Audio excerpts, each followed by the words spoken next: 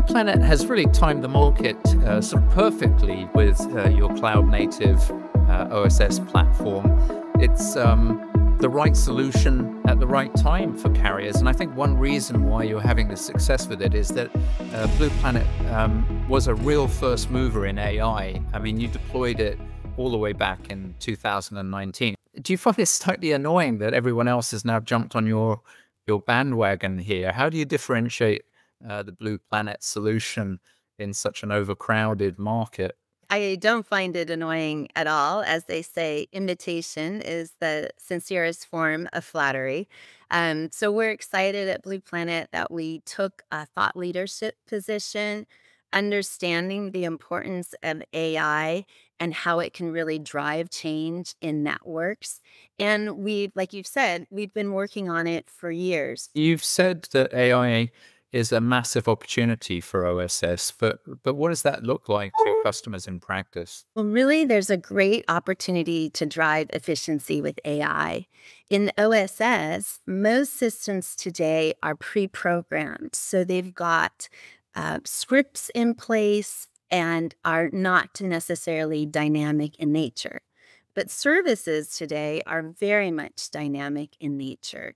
So if you change something in the network, say a new device is added, say a parameter is changed, in the scripting model, you need to go back and manually change that script. This doesn't bode well for reacting quickly to the needs of the network.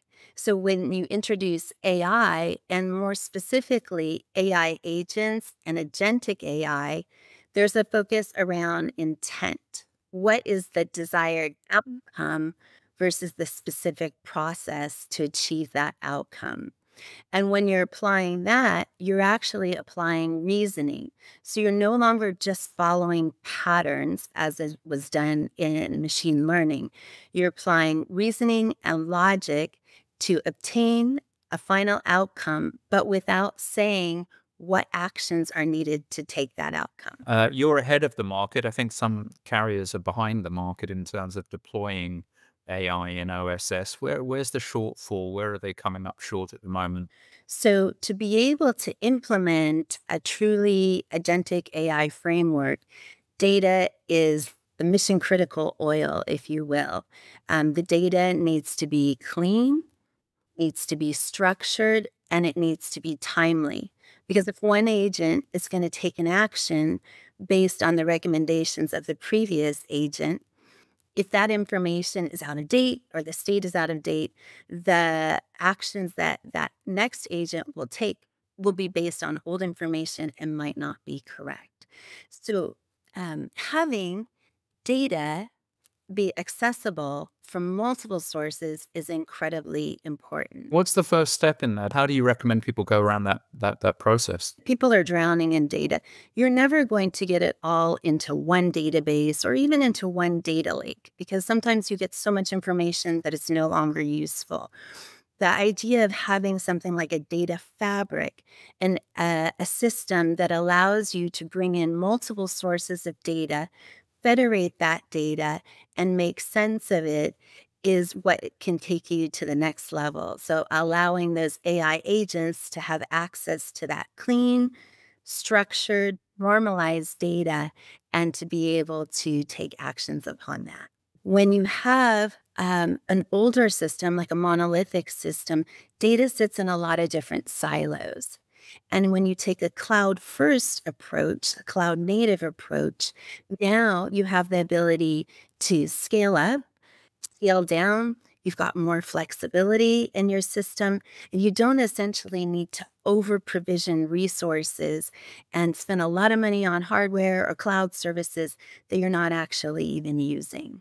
But there are no greenfield sites in telco. They're all brownfield. I imagine that you have thought that through and provide migration strategies from the old 20th century telecom infrastructure into the new 21st century virtualized cloud infrastructure. Is that a big focus for Blue Planet and its customers? It is, and you're 100% right. There are very, very few green fields, and that's a luxury, right? Starting from scratch. So at Blue Planet, we're making sure that we have open interfaces. We followed standard APIs so that you can integrate with multiple legacy systems, but then add value on top of those systems. What would you say, I guess, to a carrier who's still, in this existential crisis, really, where they know they need to upgrade the network, but, it's expensive? Well, I'd say to jump right in, but jump in with your eyes wide open. So start small. If you try and tackle a use case that requires just too many people, too much processing, and too much data, it's going to be very difficult to succeed at first. So start small and go from there.